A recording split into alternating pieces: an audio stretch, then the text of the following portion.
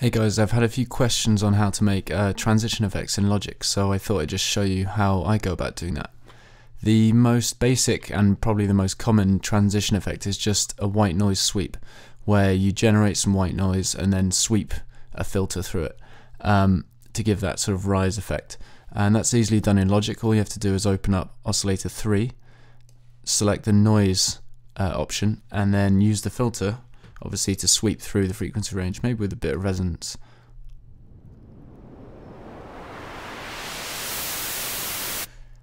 I was using a low pass filter there, but you can also use a band pass filter. That works pretty well too.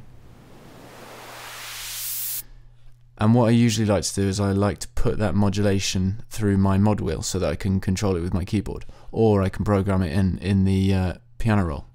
So target is cutoff 1, and the source is the mod wheel.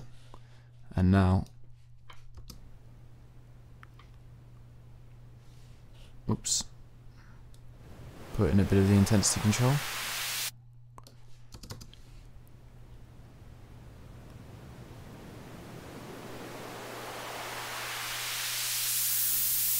Okay, that's okay, but it's a little bit boring. So you can do other things too. You can, for example, you could modulate the cutoff again, but this time with an LFO, and maybe put that through the mod wheel as well, and make that LFO a square wave.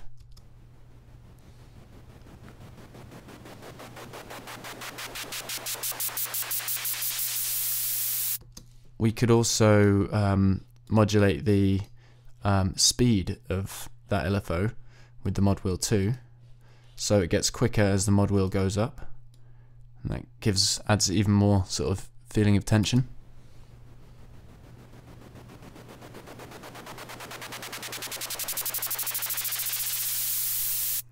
And of course you can add in all sorts of other things too. You could add in a couple of oscillators which move their pitch up.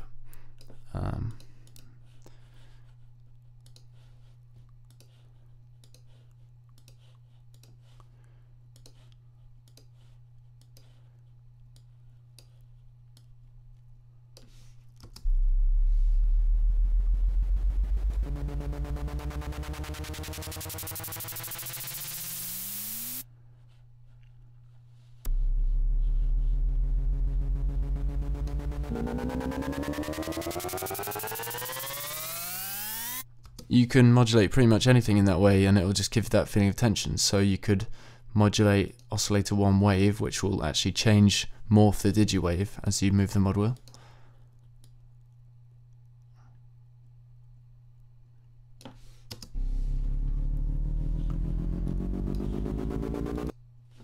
Maybe put it in unison mode so that the sound's a bit thicker, and a bit of phaser.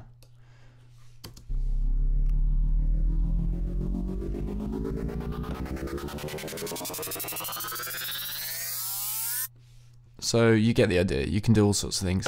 You can then also take it one step further and duplicate up the ES2. I've done it 3 times here. One's in the center, one's at the left, one's at the right, and each of them's got the settings changed slightly, the cutoff changed a little bit, and the wave options changed a bit, and that way you should get an effect like this.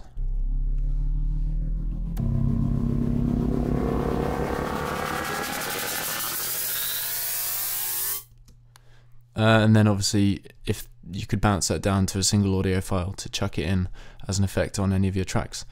I hope that's been useful. It's just some basic looks at how to do sort of rising transition effects in Logic, but I hope it's been helpful for some of you guys. I'll hopefully see you again soon. Bye guys.